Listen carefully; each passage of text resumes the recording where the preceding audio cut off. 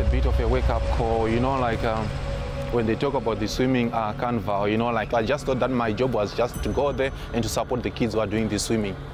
So when I came in and that incident happened, it was a serious wake-up call for me. It happened somewhere here.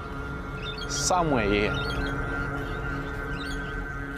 There's that fear. Like for me, that's what I'm just trying to get over, you know, the fear, that's what I'm battling with. Pushing you over so you feel like you're being pushed into the water. See, this is the feeling that I had yesterday, and I'm trying to... Just put it underneath. Hi, my name is Millie. I am the manager of the Dysart Swim Centre in Central Queensland. Oh, come on, Dean. Currently, we are doing adult swim sessions. It is hard to comprehend when you're naturally a swimmer, but that's the biggest gift you can give someone, I think. Sometimes teaching them how to swim opens up their world. I'm coming, I'm on. I went to a very tiny bush primary school and didn't learn to swim. I wanted to set an example for my kids that you could set a challenge for yourself and turn up every day and keep chipping away at it. And I had a lot of challenges along the way and worked with Millie, and she helped me correct my stroke. I've got all sorts of swimmers coming to me now, so triathletes, people that have swum in the past that just want to get that love for swimming back again, and then those that have never actually been near water. Okay, ready? So let's go lean backwards. Their enthusiasm is so infectious because Arms down. they're that scared they can't even walk in the water to now floating, and the reasoning for them to join was they really want to be a part of Australian culture, and swimming is a very big part of that, and they realise that. I come from a landlocked country. We don't have a lot of water. I'm a Zimbabwean. I was born in Mazoe. We came to Australia in 2018. Then I came to Dysart. So my name is Adam Kelvin Mhende. I'm here in Dysart and I'm doing some swimming lessons. I never learned to swim when I was in Zim, but I'm so excited to be doing these lessons here in Dysart.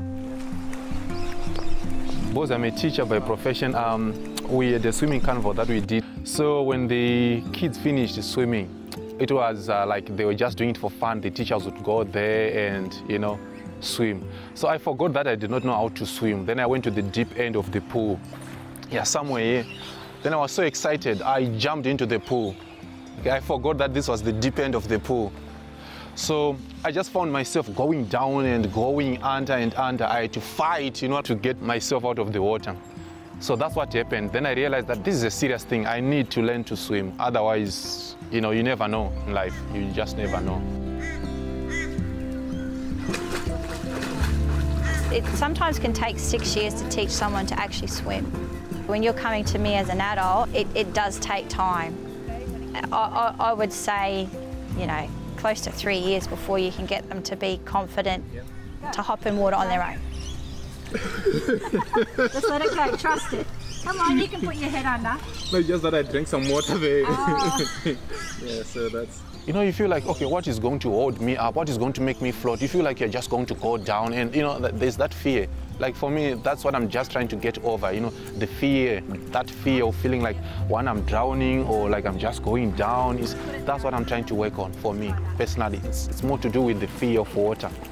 Getting myself under the water and staying there for a bit of time, I think that's what I'm doing very well. These other things, they're still work in progress.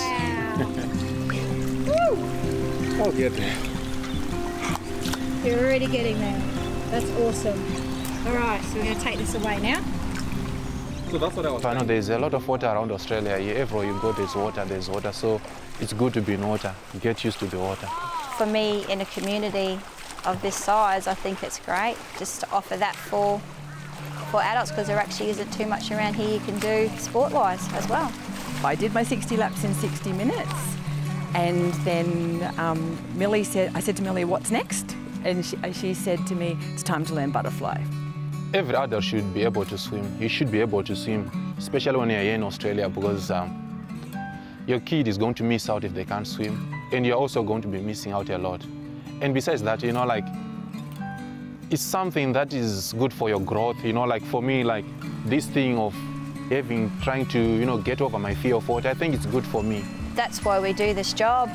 I mean, that's the main reason, is you want people to love water, have that that enjoyment and be relaxed in it.